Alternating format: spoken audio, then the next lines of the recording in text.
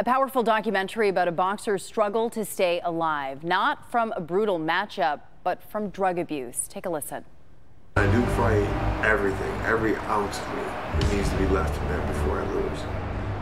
For me, it's a matter of life and death. I died 3 times. I died once on the floor in front of my mother.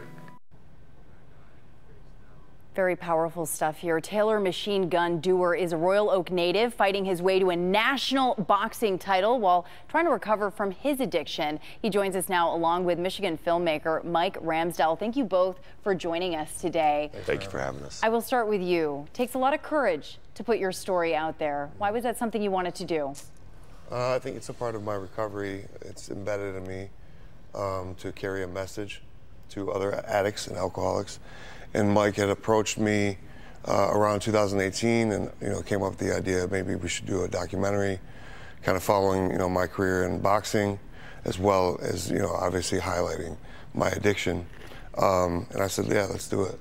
And a part of it too was also the destigmatization, because we look at you, you're an athlete, you're in peak physical form, yet you're struggling. Yeah, I think the biggest part is that a lot of people in society today don't understand. I mean, they look at addicts as maybe weak people or somebody on 8 Mile with a sign, But when you see me, it kind of changes that perspective and that dynamic a little bit. And how did you both connect? That's an interesting story. We trained at the same gym. So you were doing jiu-jitsu?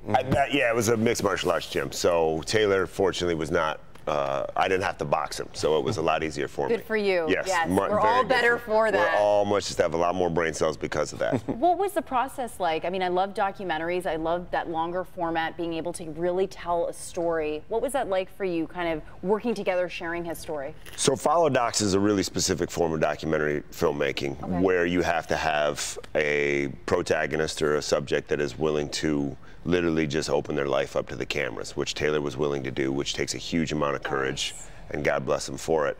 And then literally it's, we were friends before it, but you become incredibly close in this kind of situation. He has to trust me completely, and I have to dig into parts of his life that maybe he, could be painful. They can be painful. Yeah. But then you're also, what's the beautiful part of it and why I love it and why I continue to do it and will continue to do it till the day I die is that there's this energy that starts to happen where, this whole thing takes on a life of its own, and then you are almost, are we making the documentary? Is documentary making us? There's a great phrase of, in a feature film, the director is God. In a documentary, God is the director. And so you just... I've never heard that, and I love it. I heard it the other day, and I loved it too. So That's now whoever else has heard it. I'm going to run with that. Yes. Was there anything that surprised you about the process while you're going through recovery and you're overcoming these things for yourself? You're also working on this project. Was there anything? During the filming of the documentary, there were a lot of twists and turns. When we first sat down, I projected that maybe I would get a title shot within a year and a half, 2 years of that day. But it turned out to be manifested much sooner. And I initially had a bout scheduled for the state title, and the opponent got injured. So we thought the whole documentary was, and I went crazy. But then a week later, we got a national title offer, and that's what the documentary follows. So it was like everything thrown at me really quickly, So there was definitely a lot of twists and turns, and I don't think there could have been a more perfect timing.